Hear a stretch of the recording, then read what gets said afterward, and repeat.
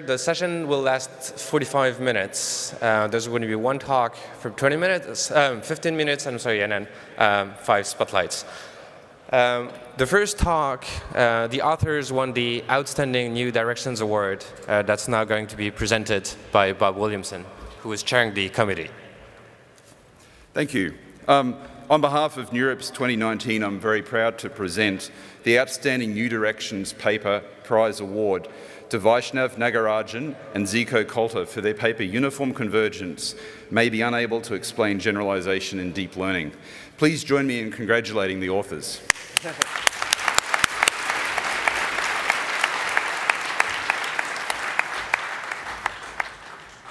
Thank you. Now, Vaishnav will present the paper. Thanks.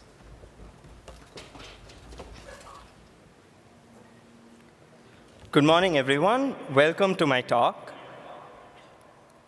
So what's this paper about? One of the biggest open challenges central to deep learning theory is that of the generalization puzzle. Standard learning theory suggests that models that have many, many more parameters than training data points should not really generalize well.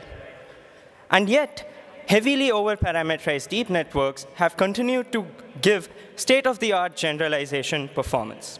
What explains this counterintuitive behavior? Now, theoretical works have tried to crack this puzzle by deriving upper bounds on the generalization gap of deep networks. And crucially, all these bounds are based on a single, most of these bounds are based on a single learning theoretic tool called uniform convergence. Now, despite a lot of work in this space, a tight generalization bound has so far been elusive.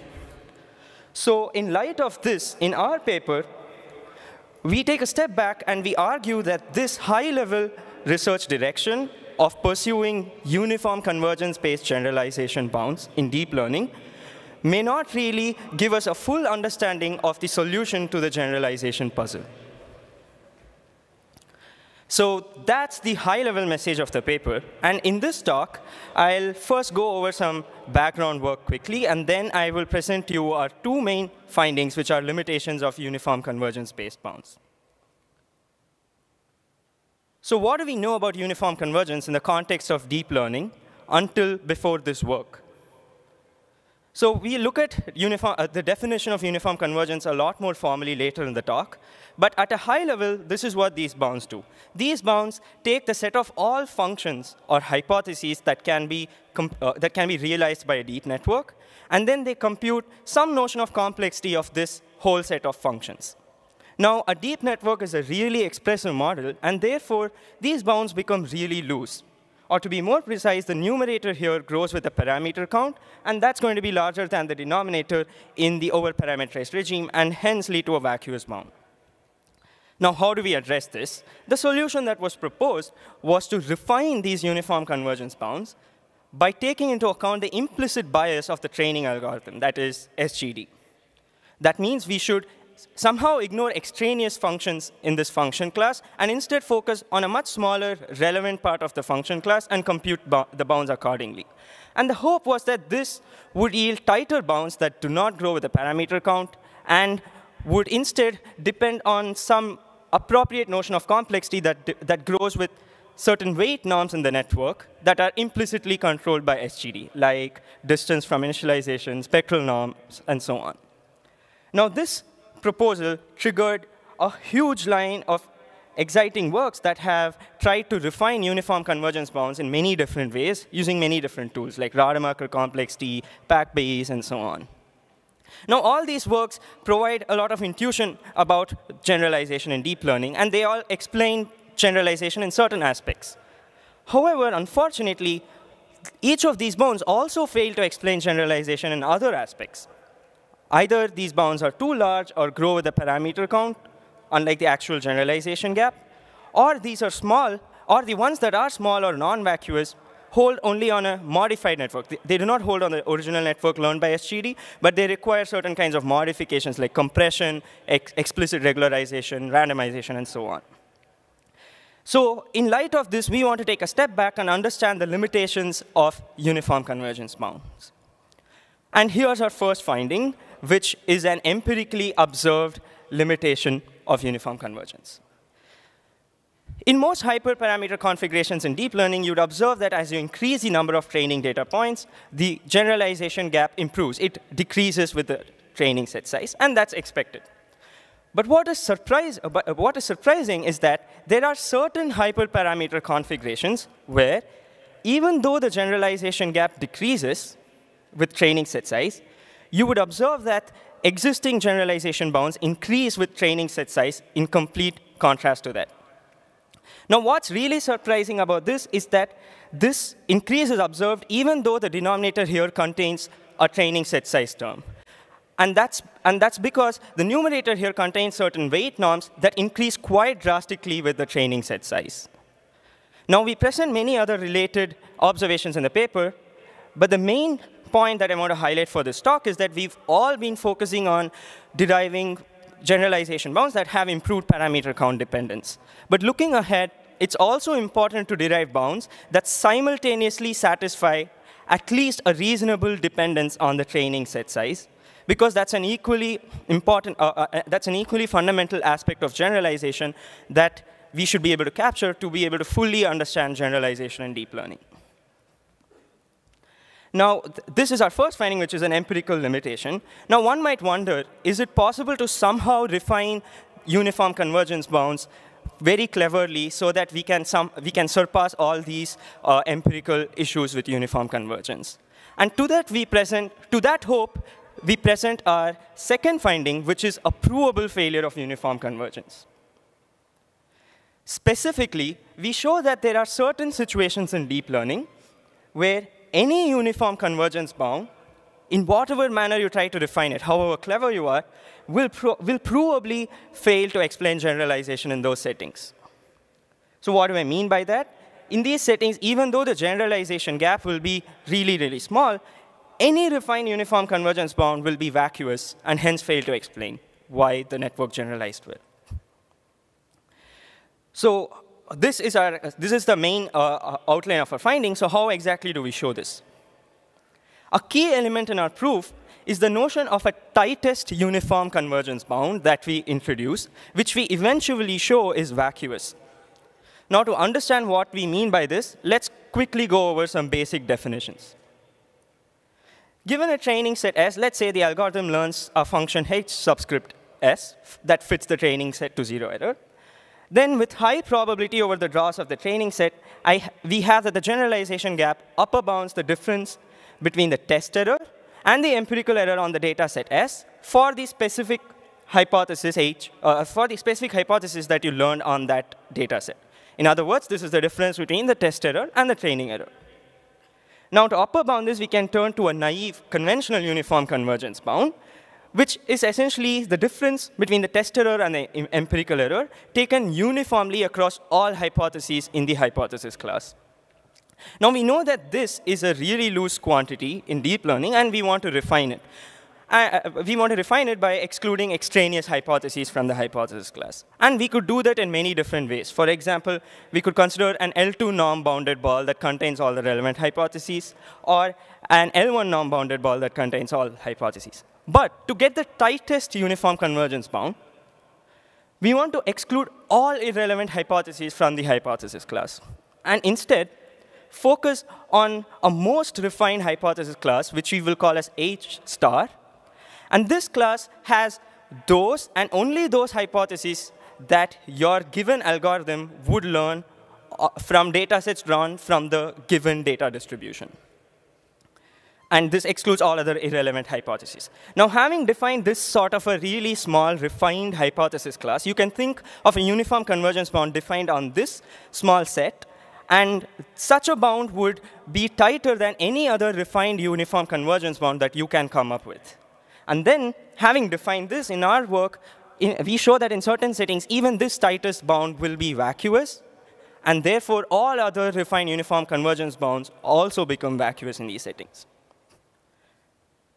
Now, so how do we show that? In what setting do we show that this sort of failure occurs? So we consider a binary classification task with two concentric hyperspheres, and you want to separate the inner hypersphere from the outer hypersphere. And these hyperspheres are very close to each other, but then there's no label noise, and therefore they are perfectly separable. Now we take random data drawn uniformly from these two hyperspheres, and we train a ReLU network using SGD, and we observe that as we increase the number of training data points, the generalization gap improves as expected. Now, to show failure of uniform convergence, there are two key steps. First, we take each training data point, and then we project it onto the opposite hypersphere, and we change the label of the data point to the label that corresponds to the opposite hypersphere. And then we take the set of all projected data points and call it the data set S prime. Now, this is the first step. And the second step is to show that the second key step is to show that S prime is completely misclassified by the neural network, even though S prime is a valid data set under the given data distribution. In other words, your network correctly classifies the training set S. It correctly classifies most random test data points, but it miserably fails on S prime. And intuitively, this can happen only if the boundary that you have learned has memorized certain skews around each training data point. And these skews are what cause the misclassification of the projected version of the training data points, as visualized in the graphic there. Now, what we show, what this means is that the learned decision boundary is inherently quite complex. And we then mathematically show that this sort of complexity implies that even the most refined hypothesis class that we saw a couple of slides ago, even that hypothesis class is quite complex, thereby rendering all uniform convergence bounds to be vacuous. Now, this is the proof outline. Taking a step back, the main takeaway here is that the decision boundary learned by deep networks on overparameterized learned by SGD on overparameterized deep networks is inherently quite complex. And this complexity limits uniform convergence bounds from explaining why they generalize well. And this complexity does not really hurt generalization. Now, in conclusion, we cast suspicion on uniform convergence bounds to be able to explain generalization in deep learning. We saw that they increase with training set size. And we saw that they provably fail in certain situations. But looking ahead, we believe it's important to mathematically understand the kind of complexities in the decision boundaries and to explore other learning theoretic tools. Or most excitingly, we could even derive new learning theoretic tools using our negative examples, like the hypersphere example, as test cases. But more broadly, we believe it's important to go beyond uniform convergence to crack the generalization puzzle. Thank you.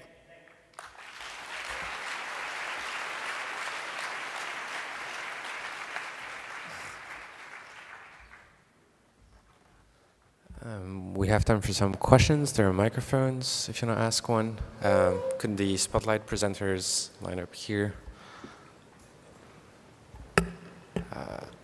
Shai. Okay. So, I mean, my first question is that, you know, there's this famous paper of Moritz Hart and Ben Recht and some others that did something very similar on MNIST. They add random labels in the training time, and the model fit perfectly in the training time and failed, of course, to generalize. So we already know for this paper that generalization bounds of uniform convergence will not work, because we know that deep neural networks learn MNIST very well. We know that it completely fails. I mean, it's like your experiment, but on real data. And once you show this failure, you know that the approach of uniform convergence will not work. So we know it for a few years already by very convincing experimental evidence. And my other question is about how general your result could be. If you say any uniform convergence will fail, maybe my hypothesis space contains only the correct classifier, the exact correct classifier, and there, of course, I have uniform convergence. OK, so if I understand the first question, it refers to what we knew about uniform convergence in the past. And I could potentially clarify this offline, but my clarification would be that what we knew was that when we apply uniform convergence on the whole class of functions represented by a deep network, then that would be vacuous. And what we hoped was that if we could refine this function class, we can derive better bounds. And that is exactly what hundreds of papers have been doing over the last couple of years. So if it was obvious that uniform convergence would fail, then this direction is already sort of pointless, right? So it wasn't really clear that uniform convergence would fail if we were to cleverly apply it on a smaller function class. And our paper says that there are situations where even if you were to cleverly refine it, uniform convergence would fail. But yeah, I can clarify this offline if that didn't answer your question. Could you remind me again what your other question? No, but to the first question, I mean, we know that deep networks work perfectly well on MNIST. I apologize, Shai. We only have 3 minutes for questions. Okay. Can we let someone else ask a question before we move on to spotlights? Okay. I'm sorry about that. Thanks. Yeah. Over here. Thanks. Really cool talk. I'm just wondering about this picture with the two hyperspheres. You show that there are like these little wiggles, but I'm wondering if those are actually, maybe those go all the way into the center of the sphere or out to infinity as opposed to just cupping around the points. Have you looked at that? Because that's kind of what I would naively expect. This is just a cartoon, and you can look at the exact picture in our paper. So they don't look exactly like this. It's a lot. The skew is a bit smoother, first of all, and secondly, they don't go all the way to the center. Nor do they go all the way to infinity. You can see these sort of bulges around the boundary along the planes that contain the training data points. Cool. Thanks. Yep. Yeah, first, Champion 1 of Boston Data Science. First, a comment and a quick question. The comment is that I agree with the conclusion of your research that generalization needs to take into account of dependence on the distribution or data set. And there are plenty of work in this direction, as Shar mentioned earlier. The question here is regarding how you prove, how you construct H star, the hypothesis class. Yeah. And for uniform convergence to hold, the hypothesis class cannot see the data. But if you apply SDG first, you must see the data. So there's a contradiction. In other words, you can't construct H star before seeing the data. You must have a hypothesis class that holds for all the distributions. If you want to have H star constructed based on data, you have to run through all the possible probability distributions. Thank you. Yep. OK, so I guess this is sort of a technical question about how we define the most refined hypothesis class. So this, I might not be able to explain that in just in a minute. But the high-level idea here is that we assume, so when you derive an actual upper bound on the uniform convergence, there you have many restrictions as to how you can go about defining the hypothesis class. But here we assume that the person who is deriving the uniform convergence bound has access to the underlying data distribution, and so they have all the power in the world to tighten the uniform convergence bound as much as possible. And we show that even in this best case, uniform convergence is going to fail. So if you were to add these additional restrictions that you were talking about, your bound is only going to be more vacuous. So that's the high-level idea. But yeah, I'll be happy to clarify the technical details in person over the poster. But in theory, H star can't be constructed without seeing the data. I'm sorry, we're really super late. Thank you. Let's thank the speaker again.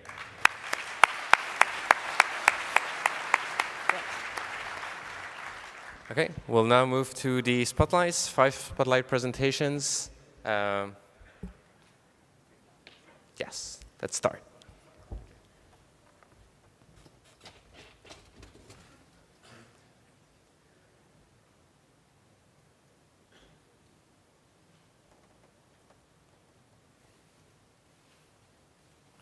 OK, so let's get started. And thanks for coming to my talk. Today I will talk about on-exact computation with an infinitely wide neural network. And this is joint work with Sanjeev Arora, Simon Du, Wei Hu, Zhiyuan Li, Ruslan Salakudinov, and I'm Ruosong Wang from Carnegie Mellon University. OK, so recently there's a line of research showing that neural networks that are sufficiently large can achieve zero training loss by just using gradient descent. So these works are done by Li and Liang, Du et al., Alan Zhu et al., and Zhou et al. And the main idea behind this paper is to relate wide enough neural networks to a kernel. And Jacob et al. Has shown that as one increases the width of a neural network to infinity, a certain limiting behavior called neural tangent kernel will emerge. So our paper focuses on studying neural tangent kernels. So there are many questions that remain to be studied for neural tangent kernels. The first question is that can we formally show that the prediction of neural networks is equivalent to neural tangent kernels when the width of the neural network is sufficiently large? And the second question is that how does neural tangent kernel perform on standard benchmarks for deep learning like CFR10? So we answer these questions in this paper. Our first contribution is a theoretical contribution. So what we show is that when the width of the neural network is sufficiently large, the predictor learned by applying gradient descent on a neural network is close to the kernel regression predictor or the corresponding neural tangent kernel. So here, by sufficiently large, I mean the width is polynomial in the number of data points, in the depth, and in the inverse of the target accuracy epsilon. So this is the first theoretical guarantee that relates wide neural networks to neural tangent kernels. And our second contribution is an experimental contribution. So basically, we gave a dynamical programming-based algorithm for calculating neural tangent kernels for convolutional neural networks, together with GPU implementations, so that we can run the experiments on CFR10, on the whole CFR10 dataset. So here, we give the test accuracy of various algorithms on CFR10. The first column is the depth of the CNN or the corresponding neural tangent kernel. The second column is the performance of vanilla CNN without using techniques like batch normalization and learning rate decay. The third column is the test accuracy of the neural tangent kernel corresponds to CNNs. The fourth column is the performance of convolutional neural networks with global average pooling. And the last column is the test accuracy of neural tangent kernel corresponds to CNN with global average pooling. So there are two observations here. The first one is that the performance of neural tangent kernels is highly correlated with the performance of the corresponding CNN. So this means that in order to study CNN, maybe we can just look at the corresponding NTK and study the property of the corresponding NTK. So one specific reason that makes this possible is, like, as we can see, as we use better architecture for CNN, the performance of the neural tangent kernel is also getting better. The second observation is that there is still a gap between the performance between convolutional neural networks and that of the neural tangent kernel. So this means that the success of deep learning may not be fully explained by neural tangent kernels. OK, let me list two interesting future directions. So first, as we show in our experiments, the performance of neural tangent kernel and neural networks is highly correlated. So can we understand the design of neural network architectures and other techniques in deep learning, like batch normalization and residual layers, using the length of neural tangent kernel? And the second question is, like, can we combine neural tangent kernel with other previous techniques in kernel methods to further improve the overall performance of kernel methods? OK, so let me conclude the talk. And so you can find the our full paper on archive. And we have also released the code for calculating convolutional neural tangent kernels on GitHub. And welcome to the post session this morning for our paper. And again, thanks for coming to my talk.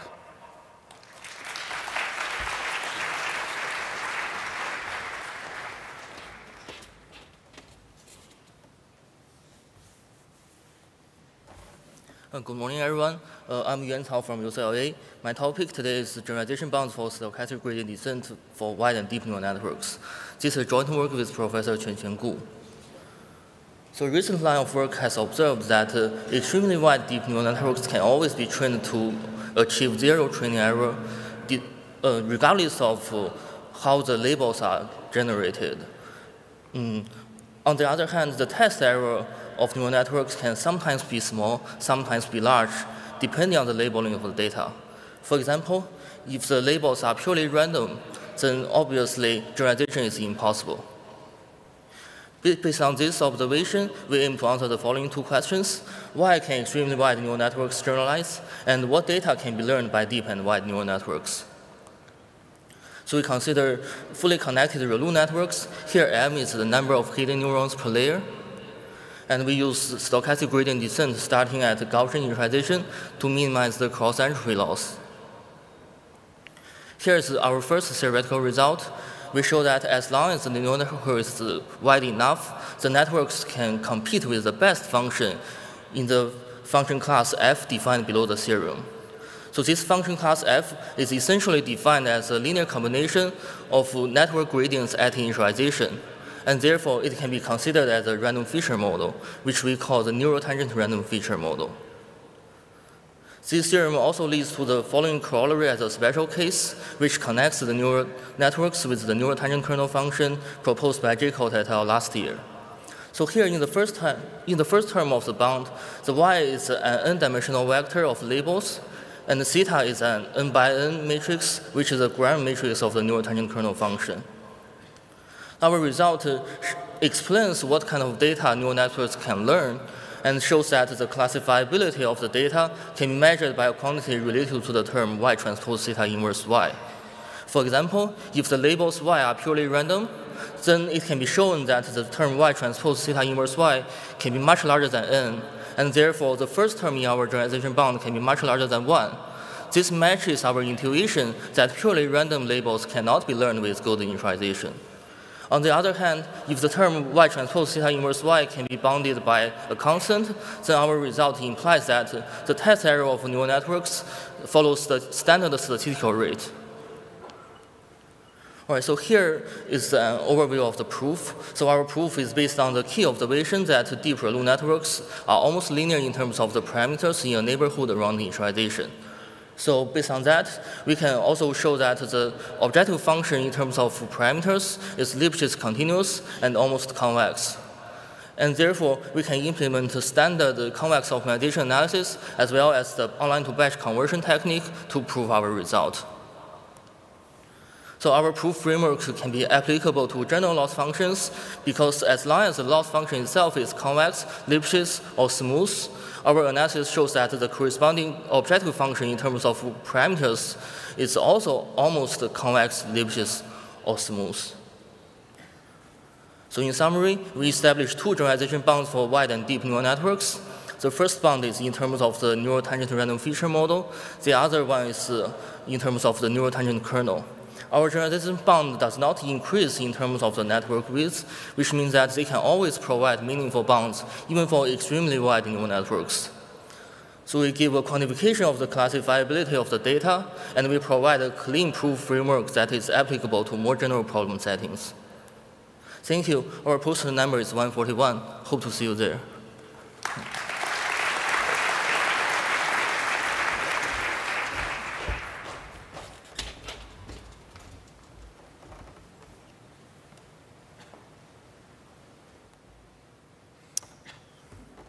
Hi, everybody. My name is Alex Roby, and today I'm going to present a little bit of recent work that I've been involved with authors at Penn on efficiently and accurately computing the Lipschitz constants of deep neural networks. So first question is, what is a Lipschitz constant? So intuitively, a small Lipschitz constant means that if I have 2 points, x and y, at the in point of a neural network, then they'll still be close when I pass them to the output of the neural network. Now, why do we care about this Lipschitz constant? We care because it has a number of important applications in machine learning, including in generalization bounds and in robust classification. Now, unfortunately, this problem of exactly computing the Lipschitz constant is NP hard, which motivates us to find ways to efficiently and accurately provide tight upper bounds to the Lipschitz constant.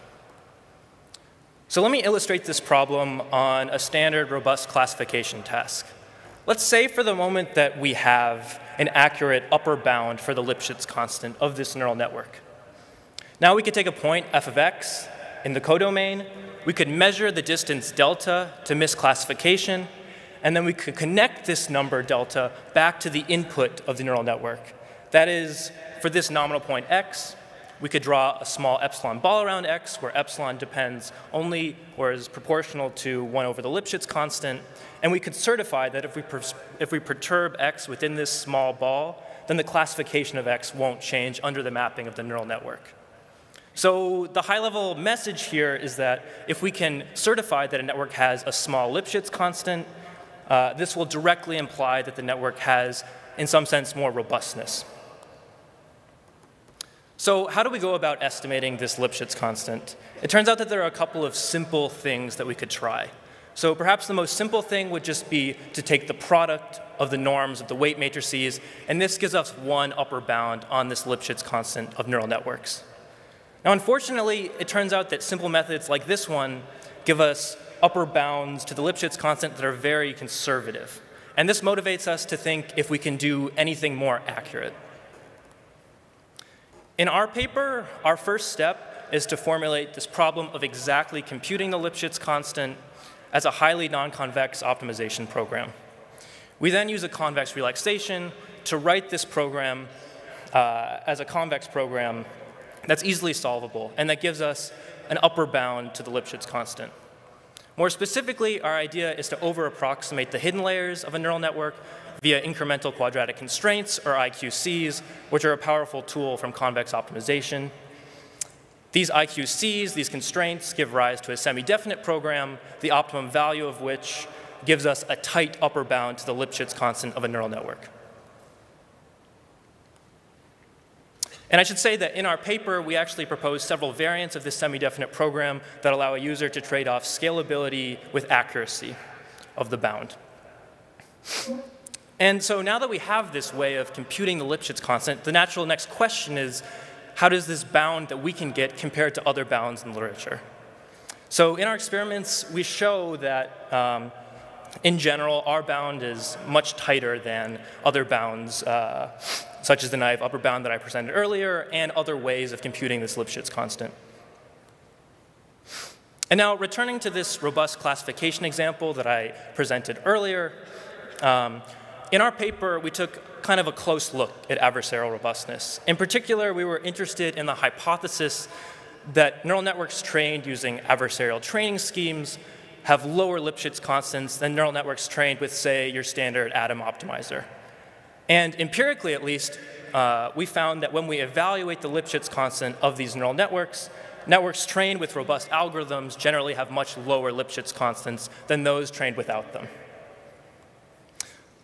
So if you take away one thing from this talk, it should be that we have an accurate and scalable way of efficiently computing the Lipschitz constant of neural networks. Again, my name is Alex Roby. I'll be around all of today at our poster, which is in the other building, number 139, and I'd be happy to talk to you or take any questions you might have. Thanks.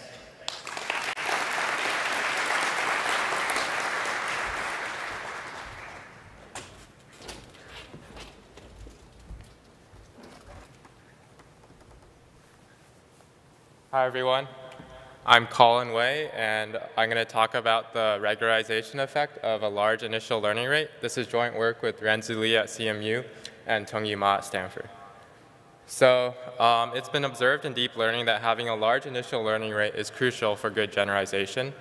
A commonly used learning rate schedule is to first start with a large learning rate and then anneal by a constant factor at a certain epoch. And if you have a small learning rate, it turns out that you can get better train and test performance up until the point in which you anneal. So if you look at the red curve over there, it eclipses the blue up until the gray line, which is where you anneal. And afterwards, the blue has better test accuracy. And so our work is trying to explain why this happens. So the explanation that we pose is that the learning rate schedule changes the order of learning different patterns in the data, which influences the generalization of your network. So what I mean by this is that the small learning rate will quickly memorize hard-to-fit class signatures in the data, or watermarks, which basically indicate what the class is, but it will ignore other patterns in the data, which harms generalization. On the other hand, the large learning rate will first learn the easy-to-fit patterns, and then it will only memorize the hard-to-fit patterns after you anneal, which means it will learn to use all the patterns, which helps generalization. So if this quick explanation didn't make much sense, you should check out our poster, because it's a relatively complicated to explain concept. So, but the intuition is that the larger learning rate will have larger noises in the activations, which effectively weakens the representational power and prevents it from overfitting to quote-unquote class signatures. And the non-convexity here is crucial, because different learning rate schedules, if you're a non-convex problem, they'll find different solutions. And so we can demonstrate more concretely how this works on a modified CFAR10 data set. So we artificially modify the data set to have 3 groups of examples representing the different pattern types. So the first group of examples will be 20% of the total examples, and these will be hard to generalize but easy to fit patterns. And this will be the original image. So it's hard to generalize because of variations in the image, but it's easier to fit than the second group of examples, which will be 20% of the total examples. And these will be easy to generalize but hard to fit patterns. And it'll be hard to fit by construction. And basically, we construct it to be a patch which indicates what the class is. And finally, there's a third group of examples, which is 60% of the total examples. And we construct this by just overlaying the patch on top of the image. So what will happen in practice is that if you have a small learning rate, you'll quickly memorize the patch. But because you memorize the patch so fast, you ignore the rest of the original image in the third group of examples, which contains both. And so you'll only learn the original image from the 20% of total examples in group 1. And on the other hand, if you have a large initial learning rate, you'll initially ignore the patch. So you'll actually learn from the original image. And so you'll learn this original image from 80% of the total examples in groups 1 and groups 3 combined, and then you'll learn the patch after you anneal. And so you effectively learn the image with more samples, and so you'll get better generalization. And so we can construct a theoretical setting where this provably happens. So we again have the same 3 examples. The first class of examples will be linearly classifiable patterns this time, and because they're high dimensional, they'll be hard to generalize. The second group will be examples that are clustered but not linearly separable. Since they're clustered, the sample complexity will be constant. And finally, the third group will contain both patterns. And in this setting, we prove that the same phenomenon happens. And so in conclusion, a small learning rate will optimize faster, but will generalize worse than the large initial learning rate and annealing. And our explanation for this is the order of learning different patterns in the data. So we identify the 2 types of patterns, and the key mechanism for this regularization is the SGD noise from having a large learning rate. And if you're interested in learning more, come check out our poster. Our poster number is 144. Thank you.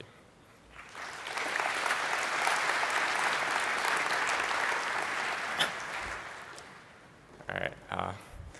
Hello again. For those of you who missed the previous talk, I'm Colin. I'm going to talk about data-dependent sample complexities for deep neural networks. And this is joint work with Tongyi Ma at Stanford. So our motivating question here is, how do we design principled regularizers for deep learning models? So currently, a lot of the techniques used to help generalization are designed in an ad hoc manner. For example, batch norm and dropout, we know that they work, but we don't really know why they work. So one potential approach that's more principled is to first theoretically prove an upper bound on the generalization error, and then empirically regularize this bound and hope that improves your performance. And so there's a bottleneck with this approach in prior work, which is that the prior bounds can be loose and might not depend on the most meaningful quantity, so it's not clear whether regularizing them will help generalization. For example, most prior works consider only the norms of the weight matrices, and because of this, they get pessimistic bounds that can be exponential in the depth. So in our work, we consider generalization bounds that depend on more data-dependent properties than just the norm of the weight matrices. So specifically, we want to prove that generalization is upper bounded by some function of the weights and the training data. And we will add this function to the loss as an explicit regularizer. So the informal theorem that we show is that the generalization can be upper bounded by the product of the Jacobian norm times the hidden layer norm divided by the margin times the square root of the training set size plus some lower order terms. And the quantities in this bound, so first the Jacobian norm is the max norm of a Jacobian of the model with respect to hidden layers on the training data. The hidden layer norm is the max norm of a hidden activation layer on the training data. And the margin is the largest logit of the output minus the second largest logit, and you take the minimum over the training data. And so the interpretation of our bound is that it measures the stability or Lipschitzness of the network around the training examples. And the key point is that you only need to look at the stability on the training examples, because if you look at the worst case stability over all inputs, you basically get this exponential depth dependency that prior work suffers from. And so this notion of stability is also studied in work by Aurora et al. In 2019 and Nagarajan and Coulter in 2019.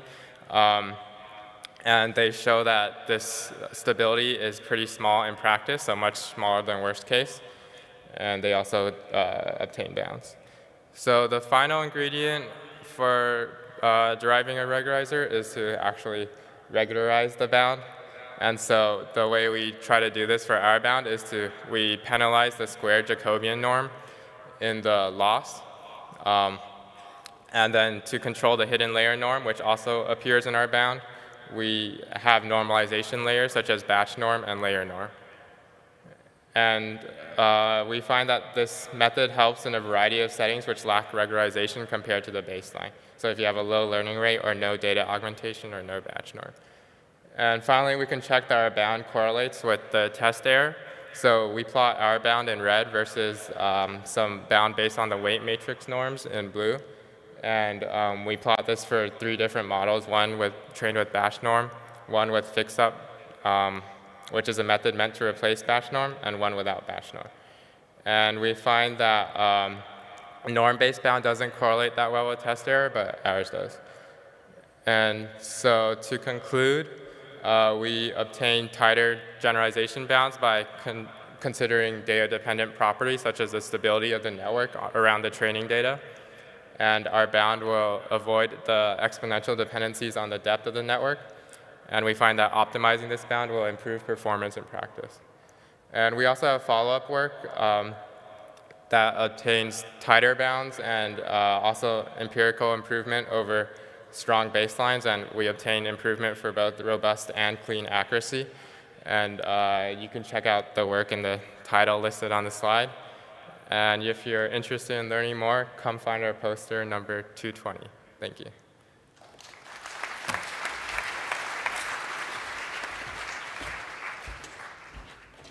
This concludes the session. Thank you for attending, and please enjoy the conference. Thank you.